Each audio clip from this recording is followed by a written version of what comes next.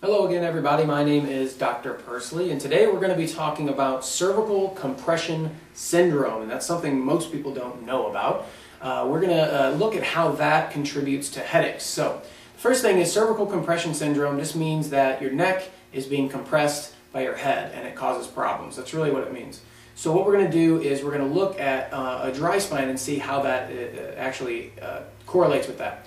So the way you can really get that is by some sort of flexion, distraction, or forward and backward bending injury. So car accidents, some people call it whiplash, but it can be something as simple as somebody pushed you from behind at the pool and you whipped backwards, you hit something from the side and you whipped sideways. Really, those are the main type of injuries. You can also cause it by repetitive trauma, so texting, watching TV with your head down, working on a computer with your head forward, all those sort of things. So that's really the main part of cervical compression syndrome, is when your head and neck are forward. So if you look at a spine here, the neck is supposed to have a curve in it, and that's really to support the head.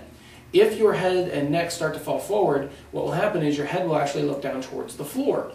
And then, instead of looking down towards the floor, you will look up to see where you're headed, and that will compress right here on the neck. So that's cervical compression syndrome. That can cause a lot of issues. One is headaches. Headaches are caused by a lack of or change of blood supply to the head, and if it affects this artery, called the vertebral artery, that will actually affect the supply of blood flow to the head, which causes a headache. That's why headaches feel like they're pounding or really tight, because this and that work together and can cause a headache. So what I want you to understand is that if you have this going on, it can affect a lot of different things other than just headaches, but sinus problems, ear issues, eye issues, those type of things. It can. It's not going to affect everyone, but it can.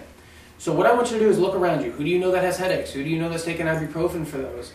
Pain medications, all that. Who has a forward head posture is what it's called, where your neck is really far and head is really far forward.